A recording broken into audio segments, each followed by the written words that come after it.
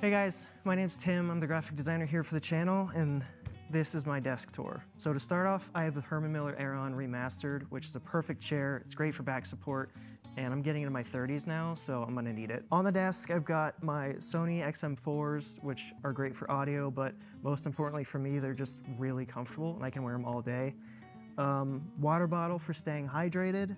Sketchbook just for random ideas or jotting down notes. I've got the MKBHD desk mat, which I designed. And then the most important thing, the Wacom or Wacom, that's gonna be controversial in the comments, Intuos Pro.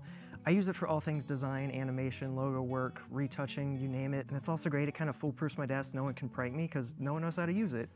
And then you're probably wondering why I got a parking sign. Pretty random, right?